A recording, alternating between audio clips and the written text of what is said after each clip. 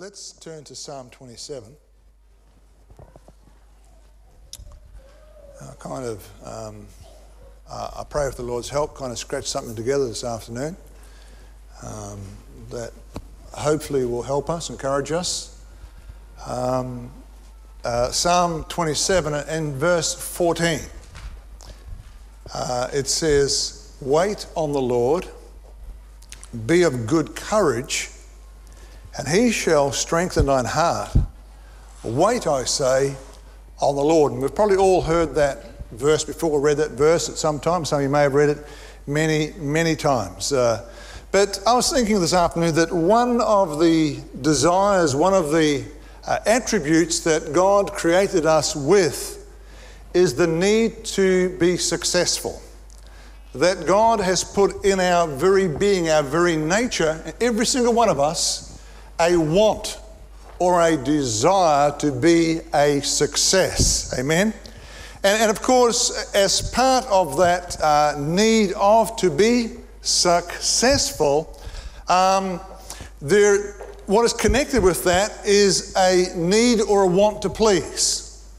We all want to please, and success and please go hand in hand. You can't be successful without pleasing, amen? In fact, success is really just a measure of pleasure. That's what it is. Success, if I'm successful, I have a degree or a measure of pleasure, because not to succeed is what? Of course, it's to fail. And has anybody here ever failed? And what does it feel like? It feels miserable. You don't feel pleasurable, do you? Amen? You get those feelings and emotions of being a loser. And it brings you down. But God never made you to have those feelings of being a loser or make you feel down. God has always made you to be successful. God wants you lifted up and not to be pulled down. Amen? So I believe that when God made Adam, and through Adam the rest of us, God created us to be successful people. Amen? Of course, the world, of course, sees success in a very different way. Amen? So when I think of success and how God made us, I believe that God wanted us to experience success. God wanted us to experience the feelings and emotions of success. What are some of the feelings and emotions of being successful? What do you think they might be? Would one be satisfied? I feel satisfied. Amen? I feel content. Would that be a measure of success? Amen? Would pleasure be a measure of success? If you feel pleasure, are you being successful? Well, of course you are. Now, what does the Bible identify as pleasure? You know, the world identifies success with pleasure. It identifies contentment with success. But how does the Word of God describe success? How does the Word of God describe successful? I am successful. I have pleasure. I am content. I am satisfied. What did God call that? Blessed, yes. What else? Righteousness. Victorious. What else? Don't you enter into a state that we call a state of rest. To be in a state of rest is to be truly successful. Amen? The Bible describes successful as being in that place of rest. Of course, not death rest. Amen? But being able to rest in your physical life. Amen? Now, also, when you read the New Testament especially, what do the New Testament writers tell us to do? Yes, of course, but I'm getting beyond rest now, something else. What did Paul tell us to do? He invoked us to do what? To rejoice. He said, and again, rejoice evermore. He told us that we are to rejoice. See, rejoicing, pleasure, they're all measured to success. What he's really telling us, that we need to be a successful people. Okay? And of course, he's told us to rejoice. And again, I say rejoice, amen? But of course, when you think about it, for us, success is rest. For the world, success is what? Things, money, possessions, position, title. Amen. And of course, as you discover through time that the title and the possession and the thing don't give them rest. True success, God's success, gives us rest. Amen. Gives us contentment. You see, some people identify contentment as compromise. Well, you should just be content with what you have. But that is not what success is. Success is not simply to be content with what you have. Success is a feeling and emotion you have in your very being that you can rejoice. Rejoicing is not the world's meaning of content. The world's content is, well, you just be happy with what you've got. That's not our God. Our God is El Shaddai. Amen. He's not saying be happy with what you've got. Amen. Don't be content with what you've got. He wants you to have true success. That brings rest to you. That brings a true contentment to you where you have no desire for anything else. Amen. To be satisfied in God is to have your full. To be satisfied in the world is, well, I'm okay now, but I need more tomorrow. Amen. That is not what God wants for us. Amen. You see, sadly, what we do many times, and we do it ourselves, you do it, I do it, is we fall into the trap of trying to measure success by what I am and what I have. Amen. And of course, when we do that, and then we discover that somebody else has a bit more than what you have, what does it do to that moment of satisfaction you had? It suddenly disappears, because now I want what that person has had, because that person is perceived to be more happier than what I am. So that would be unrest. Notice that man's thought of what success is, it brings them unrest, and they're never content. They never have that rest that God wants for us. Amen. You see, when you judge physically, and remember it was Paul who said, rejoice, and I say rejoice, and I say rejoice and be glad. But you see, where did Paul spend most of his time? He was prisoned, shipwrecked, all right, had nothing. Amen, just, threats and constant state of threat. How can you rejoice and be happy in that? But he counted that as being successful. Amen. He said, in the state I am, whether it be in prison, in threat, or stoned, or shipwrecked, I am at rest. I am successful. I'm just so happy. And it's not a happiness that disappears. Amen. And it's not a happiness that can be changed by the circumstance that the world puts in front of us. And that is that happiness that I believe that God would have for you and me. Amen.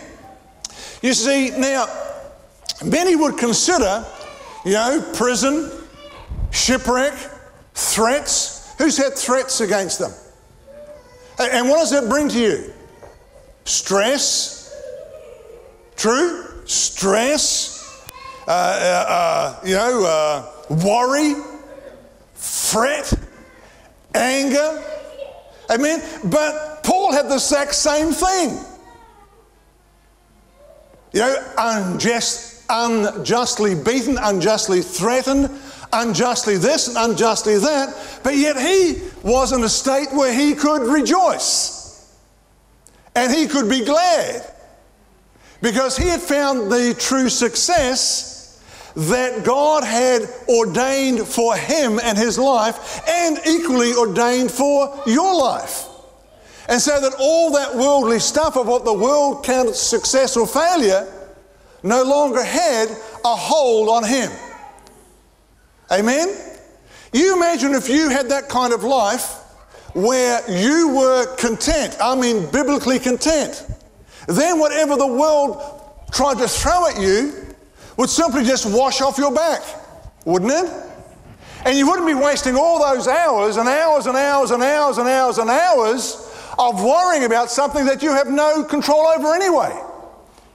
Isn't that how we spend so much of our time in a state of worry and fret and just concerned about what's going to happen tomorrow? And all the while you have no say in the matter whatsoever. It's out of your control. That's how I think Paul lived his life. Well, no point worrying about what prison I'm going to be in tomorrow. I mean, that prison will find me just when it needs me. Isn't that how it is? You know, brother, you'll solve one business problem and one twice as big will come your way in a month's time. It's just life. It's how it is. Ask anybody in business. I mean, just when you think, well, I've got this one solved, it's easy street now, there's another wall that hits you. That's how God made this world. Just accept it. You know, this weekend, what was that saying again about the patience one? No, the experience. You can't buy experience. Is that what he said? You can't buy experience. Experience must be gained. You can't be a businessman by buying business. You have to gain experience. It's just part of the way it works. Amen? You've got to feel it all. Amen? Or else it would be very simple. You know, it's amazing when you read some of the people who have made it, and how many failures they had before they made it. Because experience must be gained. It's just how it is. Amen? It's not for us to worry over, it's for us to simply get over top of. Amen? Now, so when we look at the life of Paul and people and Barnabas and Silas, today's people accept that he's a failure. How can you be happy in those things? How can you be happy when you're perceived to be down? But Paul never saw himself as being down. He saw himself as being highly successful. And because he was successful, he could rejoice. Can you imagine being in prison at midnight, beaten, in shackles, and just say, Silas, it's time for us to sing. It's time for us to praise our God. We've got nothing to be sad about. Amen? We are the most successful people here in Philippi. And my brothers and sisters, you are the most successful people here in Caloundra, whether you believe that or not. God made you to succeed, and you are a success. And in that you need to be glad. You need to feel the emotion, amen, and the feelings of being successful, because that's exactly what you are, amen. You see, the sad thing is this. Most people never come to that place of feeling success. Because when they think they have a hold of it, something comes to take it away from them.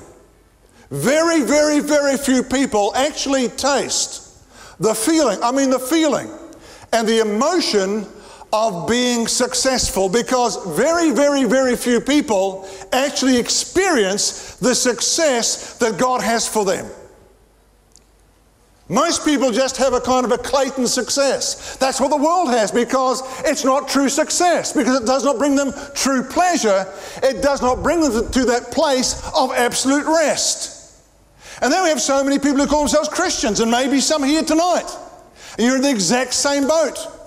Is you cannot honestly stand up and say that you are successful and that you have truly tasted the feeling of what success is. That you are truly at rest and content where you are right now. And that's a shame, because that's what God wants for you. That's part of the blessing of being born again. That you can come to that place where you feel success, and where you know you are successful, and where you can hold your head up high. Amen? That's what our Lord wants for us. Amen?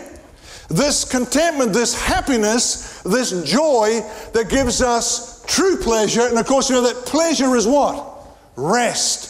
I am at rest. I don't care what the government does tomorrow. I don't care what the World Banks in Greece or France do next week. Amen? Because they have no bearing on my rest. Because I am content. Amen? I have the feeling of success. And that's what you've got to have. Amen. If we are going to be those who are going to change the world, as Paul changed the world, as Barnabas and Silas and all those brethren in the early church changed the world, they did it because they were successful people. Amen. They didn't become successful. They achieved what they achieved because they were a successful people. People listen to other successful people. That's just how it is. Amen. They listen to people who have reached that place of rest, contentment, amen, who are glad in themselves, can rejoice in themselves, knowing that they've made it. Have you made it tonight? How many have made it tonight? Come on, if you're on the Lord, you've made it. You know, there is nothing better, there's nothing greater to achieve than being born again. You have made it. You are the ultimate expression of being a success. Now you've just got to learn to live that and believe that and put it on the dial. I am a successful person. I've made it. Amen. I got saved against every odd. I got saved. I tell you what, if you got saved, amen, you beat the odds. Amen. You climbed a mountain. Who climbed the mountain when they got saved? Hallelujah. You are the most successful people on the earth. Now it's time to believe it. Amen. Now it's the time to get the glumness off the dial and put gladness there, because God has put rest in your heart. Rest. Amen. Whether you believe that or not. If you don't believe it, start believing it. Because there's nothing else in your life you can attain that's going to take away or add to what you already have. In fact, you've got to be careful, because if you don't believe what I'm telling you tonight, that which God gave you will be taken from you. Because if you have this mixed feeling that, well, if I only do better in my business, I only do better in my job, I only do better in this, you're going to have it stolen from you. Because what does the Word of God say about attaining the whole world and losing your soul? Amen. Whatever we do in the physical realm, amen, is from the basis of where I am right now. I am successful. Amen. I am at rest. There's nothing that I can do in this world that's going to change that. Amen. What I do from now on, amen, is for God and His kingdom. But it's not going to add to my rest. It can't add to my success. Amen. I became God's success on the day I was born again. Is that true? Now I've just got to stay in that place of rest, that place of happiness, that place that gives my life worth. Isn't that it? When you were born again, your life became valuable. Because God put Himself in you. Amen? You became a valuable person, a successful person. Amen? For God to put Himself in you, He said, you're a success. You're a success. God doesn't put His heart into losers. He puts them into winners, successful people. People who are going to take Him and go all the way. And we need to make up our mind about that one too tonight. We're going all the way. We're not going to turn back. Amen. We carry something in us that we're going to carry until the day we die. And we need to resolve to do that. Amen. I'm not letting Him go. Amen.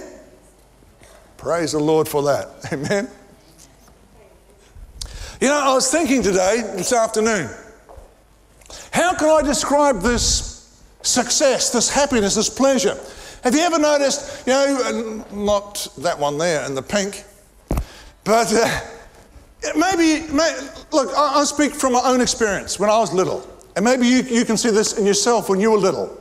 Something that sometimes parents don't understand is when you're little, many times what you do, you want to do because you want to make mum and dad happy. All right? Because that's how God made us. He made us to please, because that's what success is. Pleasure, please. Amen? But of course, what happens to us, and I speak from my own experience, is the world's measure of pleasure or pleasing is something very different. And we are either embarrassed in what we're doing, or we are beaten down in what we're doing. And of course, we suddenly change from being giving, we're trained to be selfish. We're trained to look out for number one. Why do children go off track? Because they're trained and taught that they're important and that they should look after themselves. Amen? But that's not how God made children to be. They were to be a pleasure. And I can find the scripture for you to show you that. That God gave you children, those who have had children, to please you. Amen? Not to be a rod, amen, but to please you. Because it's how you bring them up that determines how much pleasure they will be to you. You need to train them to please you. Because that's why God made you, did He not? To please Him. But the wonderful bonus is this. When you please, you are pleased. You can't please somebody without being pleased. You can't please God without being pleased in return. Amen?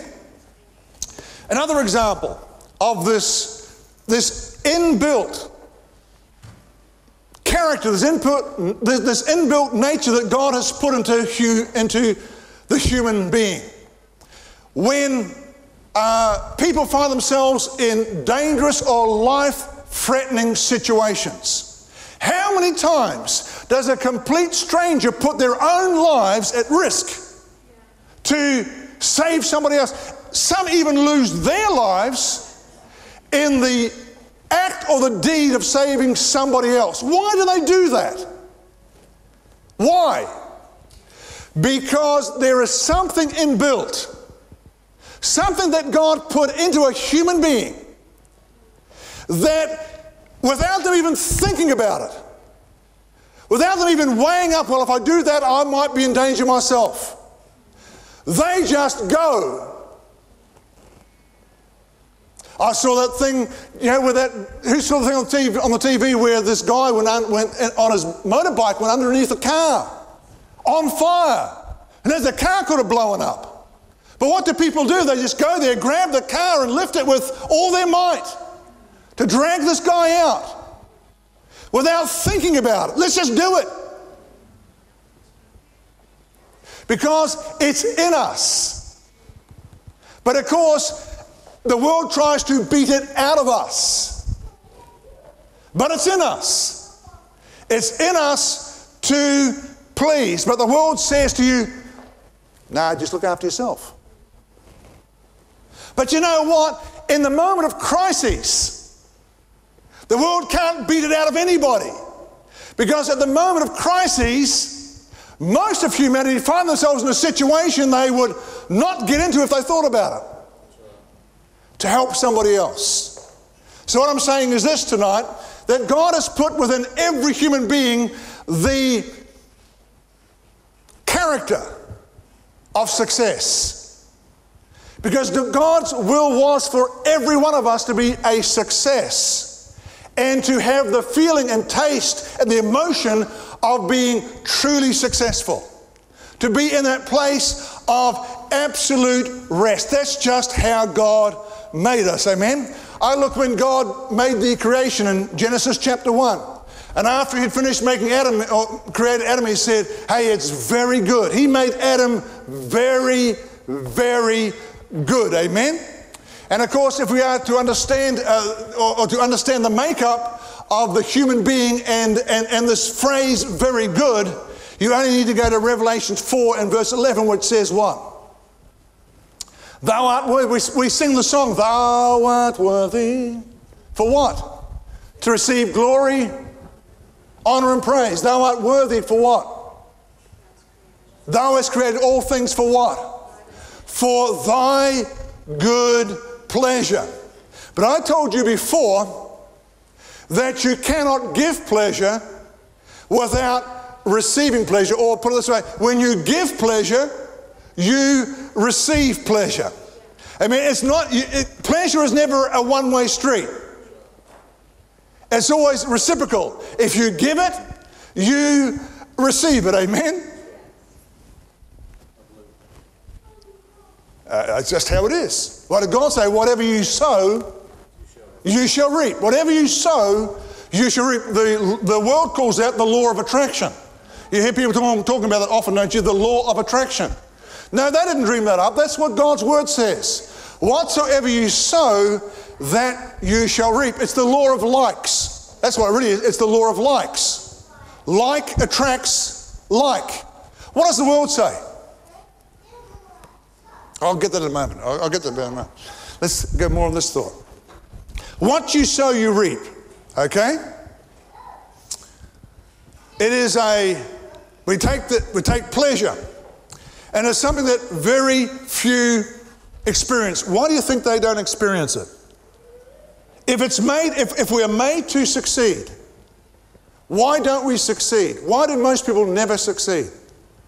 Because what comes with, notice God said, I made you to pleasure me. But he also made the law that what you sow, you reap.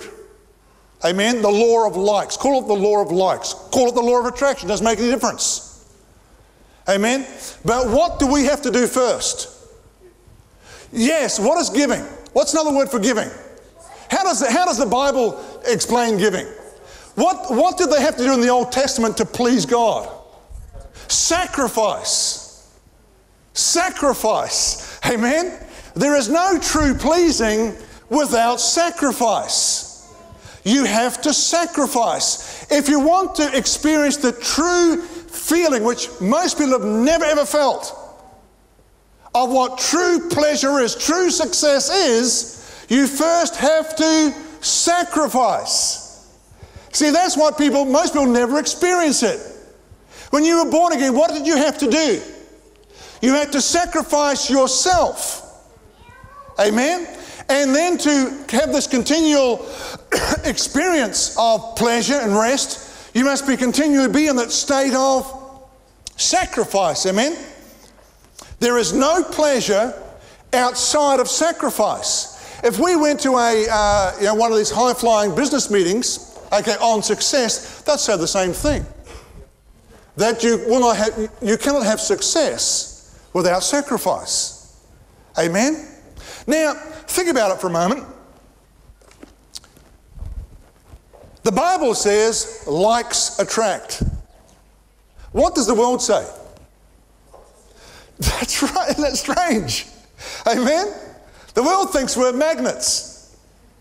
Amen? And they say opposites attract. Amen? Whereas the Bible says what? Like attracts. Amen? You become what you associate with. That's how it is, you see. Likes attract. Whatever you attract to yourself, that's what you become. I mean, that's why we are so careful about the friends our children are with, because we know that if they're with the wrong ones, they'll eventually become just like them. Amen? I remember not so long ago having a conversation with somebody about relationships.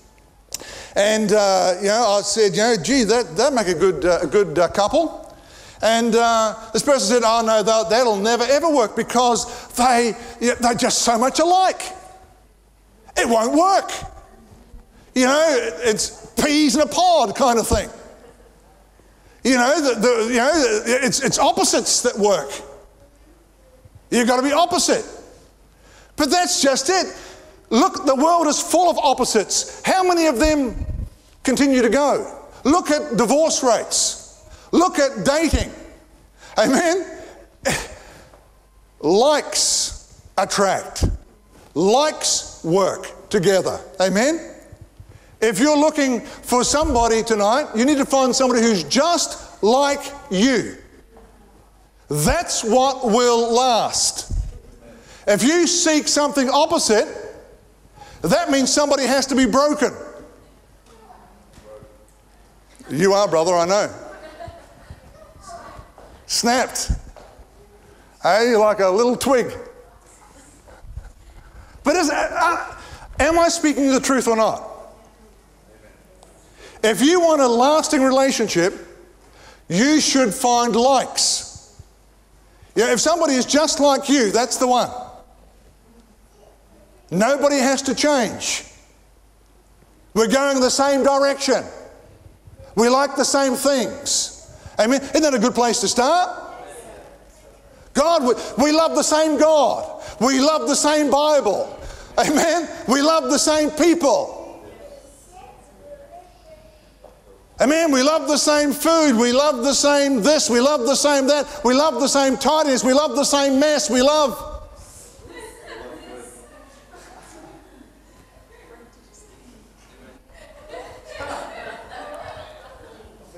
But what does the world do? They say, oh no, that'll never work. But they're working against the very law they believe in. The law of attraction, the law of likes.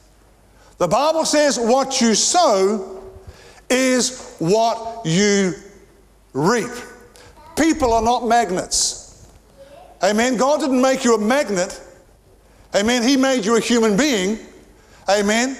With that inner, whatever you want to call it, that likes. Amen. He put that law into place that whatsoever we sow, that is what we're going to reap. You see, my point is this, and it's a very important point, is this. We are allowing the world to infiltrate our minds.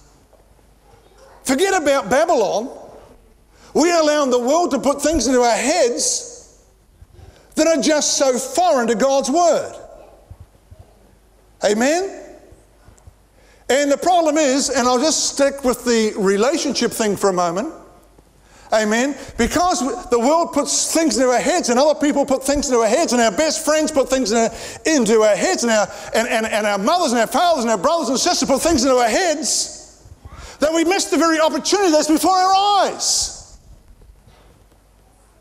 Amen. God's blessing is missed.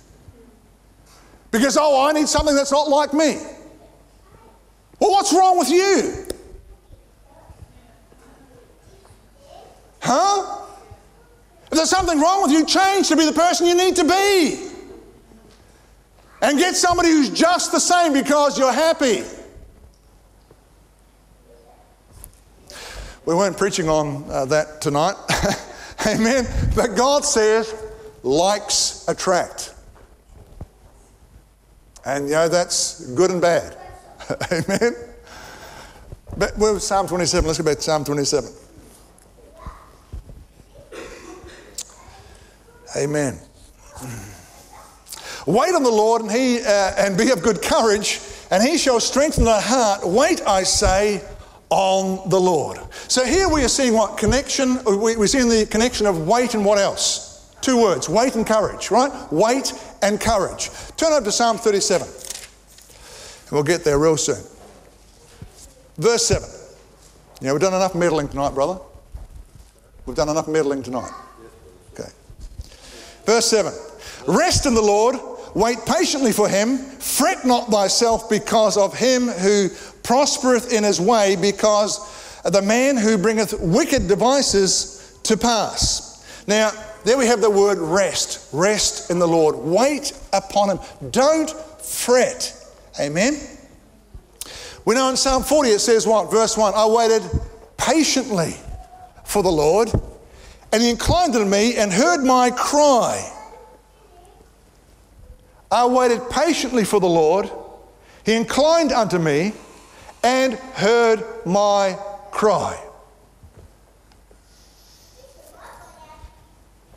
What did Jesus say to those? He made an invitation. He said, come unto me, all you who are what? Labor and are heavy laden, and I will give you rest. He said, come to me. We're talking about success, courage. What does it say in Revelation chapter 14, verse 1? You remember Jesus said, come unto me, all ye who are who labor and are heavy laden, and I will give you rest. What does it say in Revelation 14 verse 1? Where is the Lord? He's on Mount Zion. Amen? And what about down in verse 4, I think it is? What are those doing who come to him? They are following him. What does it say? Wherever he goeth. The point I'm trying to make is this, is that waiting is not passive. It's not a waiting as we understand to just sit there and wait. I mean, it is a continual going wherever the Lord is. When we think of the word success, courage, who else do we think of? Who in the Bible, where the word courage and prosper and success? Joshua. Joshua was told to be successful. He was promised that he would be a success in Joshua chapter 1. Let's go there because it's just a... Verse 5, it says, there shall not any man be able to stand before thee all the days of thy life. As I was with Moses, so I'll be with thee. I will not fail thee nor forsake thee. Be strong and be of good courage, for unto this people shall thou divide for an inheritance the land which I swear unto their fathers to give them. Only be thou strong and very courageous, that thou mayest observe to do according to all the law which Moses my servant commanded thee. Turn not from it to the right hand or to the left, that thou mayest prosper whithersoever thou goest. The book of the law shall not depart out of thy mouth, but thou shalt meditate therein day and night, that thou mayest observe to do according to all that is written therein. For then thou shalt make thy way prosperous, and then thou shalt have good success. Verse 9, have I not commanded thee, be strong and of good courage, be not afraid, neither be thou dismayed, for the Lord thy God is with thee wheresoever thou goest. Notice that? We have to do something. We have to move, amen? You see, this waiting is not a passive waiting. Amen? It is a different kind of a word. It's that serving word. We must serve the Lord, amen? It's kind of the same thing that Paul said in Romans 12 verse 1 and 2. What did he say? I beseech thee, brethren, by the mercies of God, that thou present your body a living sacrifice, holy and acceptable unto the Lord, which is your reasonable service, and be not conformed to this world. Don't listen to this world, amen, because they always turn things upside down. They'll have you believing that you'll be happy with somebody who's not like you. Where God says, you will be happy when you find like. Whatever you sow, you'll reap. Don't be conformed to this world.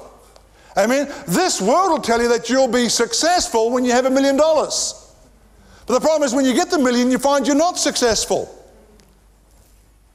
God says, you just get me, who is priceless in your heart, and you will be the success. Amen? He said, be not conformed to this world, but be transformed by the renewing of your mind.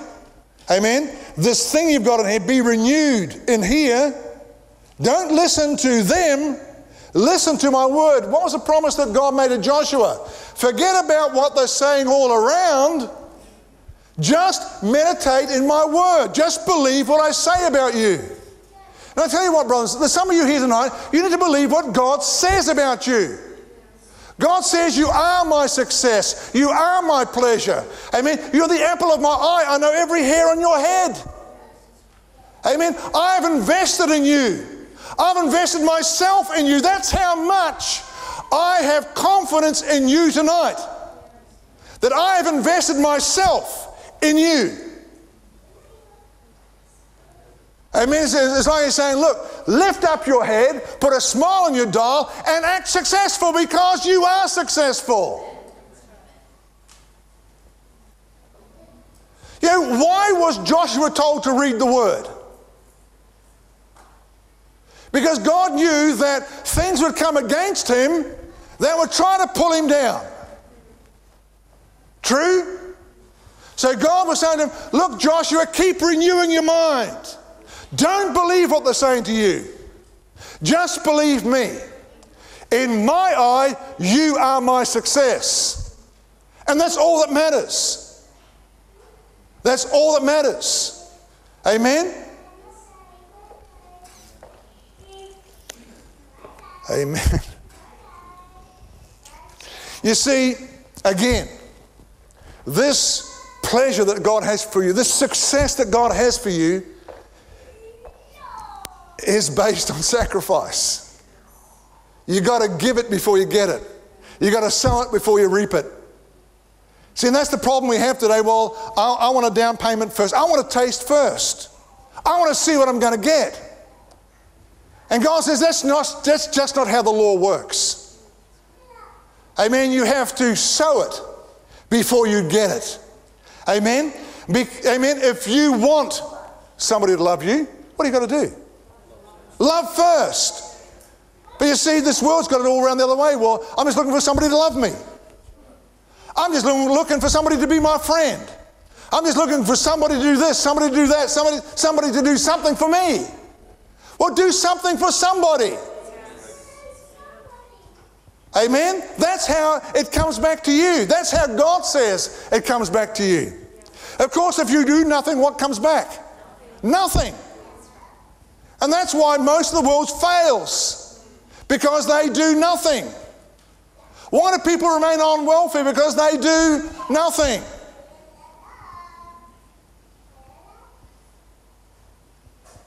You guys have got a leg up. God already says you are my success. Amen? Amen? It's like, we got a jump start on everybody else.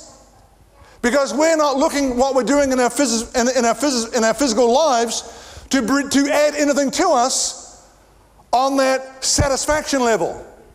Because we're already satisfied.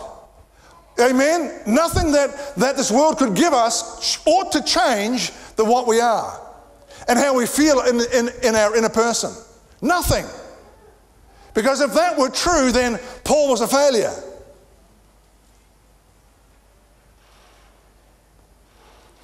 I'm just trying to say, look, those things don't matter.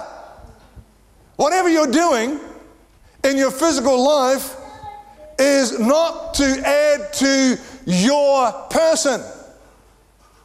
God's already made you what you are and what you need to be. You know, if Paul thought that there was something he needed to do in the physical, so to speak, amen, he'd have built a tent business. You understand what I'm sort of saying? He'd have said, no, look, I haven't got time to go to Ephesus today because I've got to go and do this. Yeah, I've got to look after my business. I've got to do this. I've got to build. Because I want to be a successful tent maker. But he didn't have to do that. He wasn't striving for that. Because he already had it in his heart. He already knew, hey, I am, amen, the success. There is nothing that this world can do that can change or add to this feeling, if you like, this emotion that I already have. But you've got to believe it. You've got to know it. Accept it. The just shall walk by faith. It really is, I must say, simple.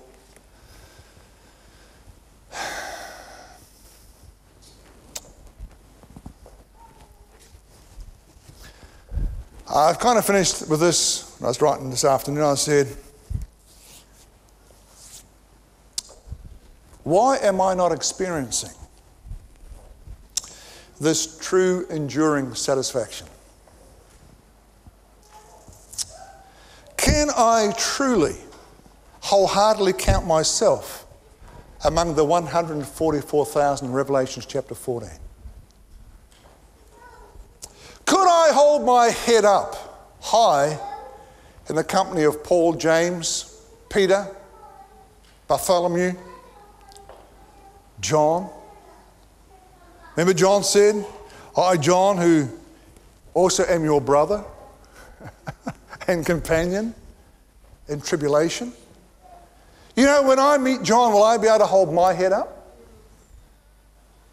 and be a success? Or will I have to kind of look down? Will I be able to look these men? I think of Priscilla. Who else was there? Phoebe. Will I be able to look them in the eye? Sarah. Will I be able to look them in the eye as a successful person, as they were a success? Or will I have to kind of look away? How about you? Where do you think you are? How would you act in the presence of these brothers and sisters? Remember, John was trying to give us the impression, trying to show us that he was no better than anybody else in the kingdom. I am your brother. And I tell you what, if that brother was here tonight, he'd look us straight in the eye and call us brothers and sisters. But how would we look back at him?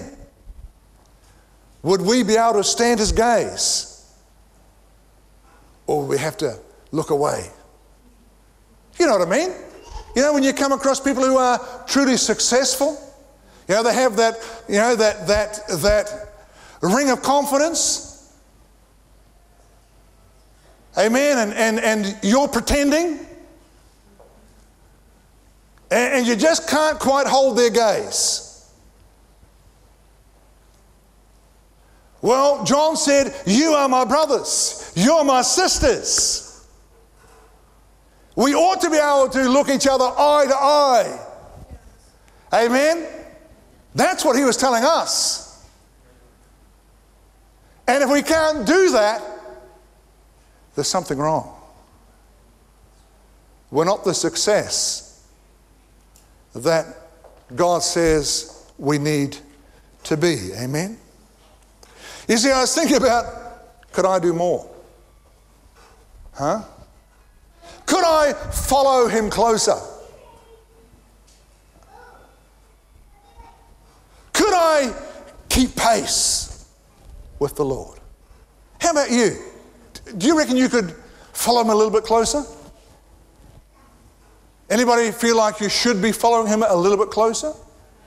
Do you feel like at times you're just trying to keep pace? Why is that? What's going on? Is it because we're allowing our minds to be unrenewed? I like your testimony tonight, sister. I really do. I'm talking about you, Sister Margaret. Amen? The world was trying to beat your brains. The devil was trying to beat your brain and say, you don't need to go there tonight. But there was enough renewing in that brain of yours, that mind of yours, saying, no, I need to be there. Amen? What if I started counting my time as being valuable? What would that do for me? What do you think? What if I made myself accountable to time?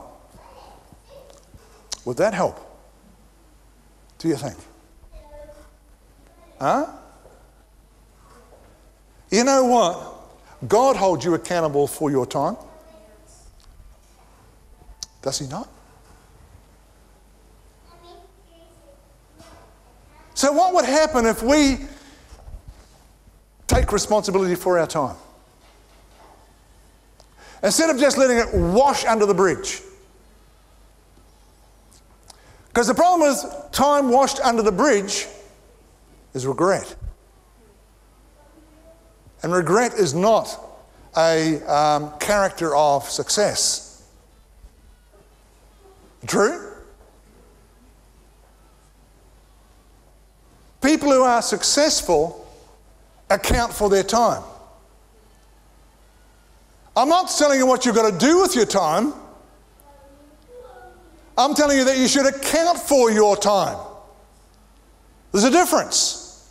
I'm not saying you've got to get on your knees for 7 hours a day and you can't do this and you can't do that. No, but I am telling you that what you do is account for your time.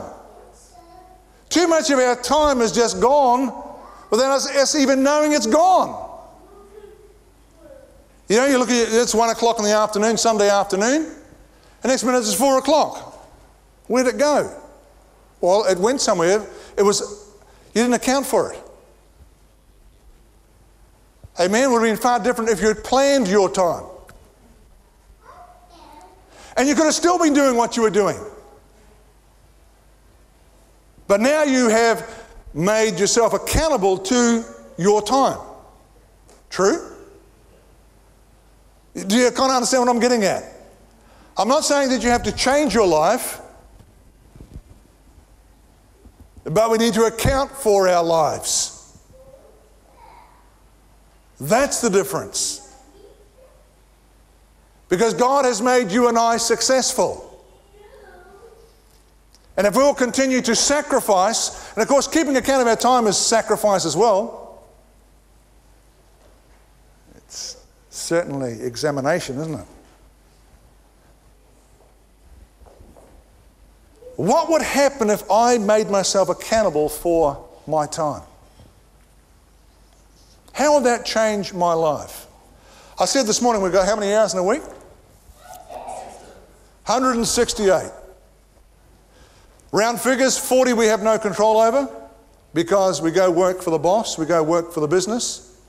Okay, whether you go work for the boss or you work for Amalek Proprietary Limited, both exactly the same. All right, it's the boss. They both want their pound of flesh. True? Amen. So that's 40 hours. You got no. You know that's why you get paid for it, because you get money for the time you give. Amen. And then we sleep for how many hours a week?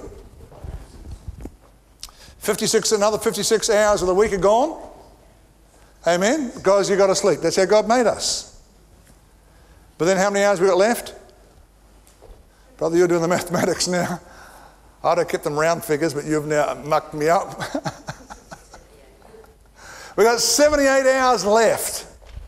78 hours that most of us never give an account for. I don't think I do. Do you? Do you honestly account for the other 78 hours? 40 hours are out of your control. 56 hours are really out of your control. But you've got 70-something hours, more time than the others that we don't give an account for. We waste them. We daydream.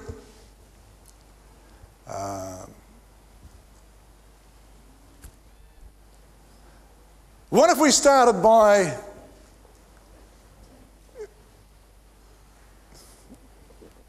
were you having a bit of a daydream then? I realise, let's face it. Okay, there's eating and so forth. Okay, they'll chirp a few more hours. Some of the women here might be thinking, but there's washing and dishes and so forth. That's part of your 40 hours.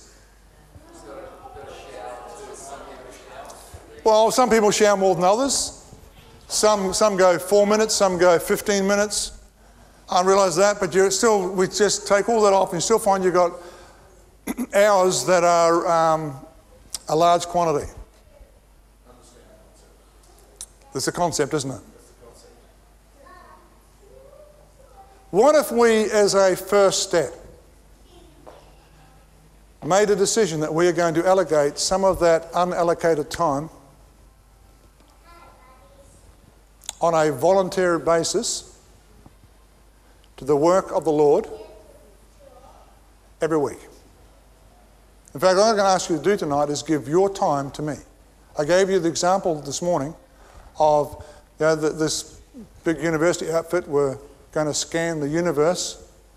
There's huge computing powers to do that apparently. And they're asking us for millions of people to give, just to join their computers up. And they'd use whatever spare CPU power you had, and just all the little bits added together would make a supercomputer.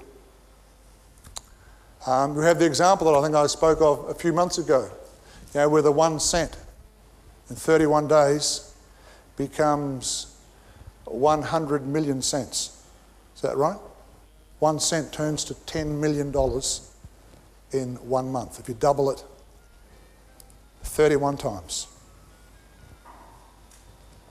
Isn't that powerful? The truth is that a little bit, if we all do a little, we'll do something big. But of course we've got to account. Some of you might say, well, I can give 5 minutes. That's fine. That's kind of how the computer setup worked. You know, if you've got a little PC, all right, we'll just take the bit you've got left there and we'll use it when you're not using it. Some of you might say, well, hey, I can give an hour a week. Some might say, well, I can give 2 hours. I can give 30 minutes. I can give 15 minutes. Whatever it is, that's what you're going to give, and you'll be asked to give that whenever some weeks you may not have to give anything. But when you're asked to give it, you have to. All right? No choice of what it's going to be. Yeah, hey, you promised me 1 hour. Here's the task for this week. I want to. No. Your little PC has no say what the supercomputer is going to do with your bit of computer. You said you're going to give 1 hour. Who's willing to do that? Should I hand the pad around? You've got a piece of paper? I can hand the pad around. And all you've got to do is put your name on it, your email address, and what you are willing to give on a weekly basis. All right? We're not going to change it. Okay? If you say 10 hours this week, you can't change it to 5 hours next week. Okay? Vice versa, if you say I'm going to give 15 minutes and you decide, oh, I think I'll give 1 hour because such and such had given more, that's your tough luck. We don't want any more or there won't be any more, any less than what you put on the piece of paper. Okay, so think about it wisely. Okay? Some of you might not want to do anything, it's fine too. Okay, you might be full up as it is. And some people's computers, they're going flat out. Okay, you go into the settings there and you look at the CPU's going at 100%. All right, and there's nothing, that's fine too. Okay, that's why I simply want you to write your name down, email address, put your time on there, rip it out, fold it up, nobody else sees. Okay? There's nothing secret about it.